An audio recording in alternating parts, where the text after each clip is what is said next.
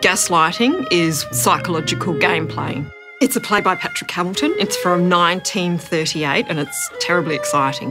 In the play, we see a woman undergoing this throughout. We follow her experience and it's a really terrifying ride for her because she's being psychologically manipulated.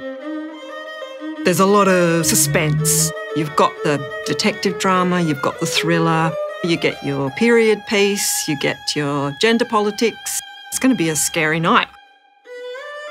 I think it's going to be edge of your seat. I think it's going to be really exciting. I'm really looking forward to it.